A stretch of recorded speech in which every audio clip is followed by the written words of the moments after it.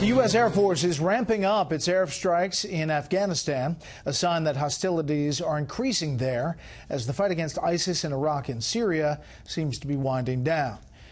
Tomlinson has details from the Pentagon. The U.S. military has dropped twice as many bombs on the Taliban and ISIS in Afghanistan this year compared to all last year, a level not seen since 2012, according to a new report by the U.S. Air Force.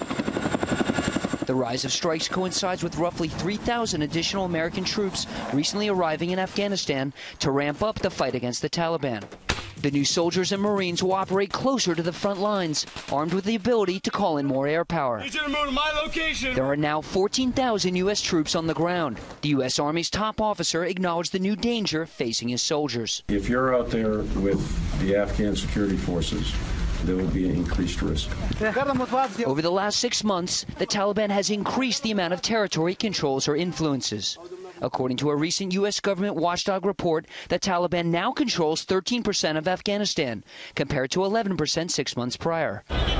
That means 700,000 more people are living under Taliban rule today. Almost half the country lives in districts controlled or contested by the Taliban. But as the U.S. and Afghan army go on the offensive, the number of civilian casualties has risen 52% in the first 9 months of 2017, compared to the same period a year ago, according to the watchdog report.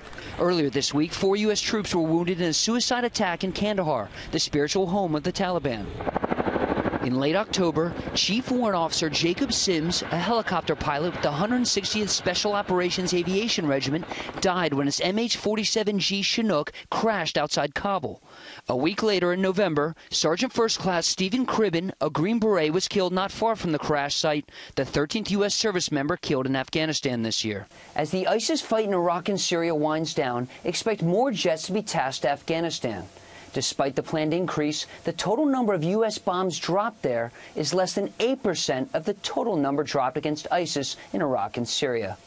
Brett? Tomlinson at the Pentagon. Lucas, thank you.